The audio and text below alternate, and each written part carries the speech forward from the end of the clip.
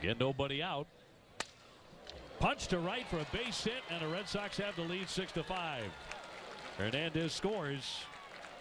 3 consecutive Boston hits here in the 8th inning. That didn't take very long at all. 4 hitters, and the Red Sox have the lead. It all started with Rutledge getting hit, and at the time we were saying, he probably didn't want to get hit because he wants to swing the bat, but the fact is it got things started for the Red Sox.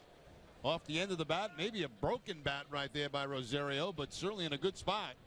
As the crossover and dive at first base by Quentin, he can't knock it down. Red Sox have the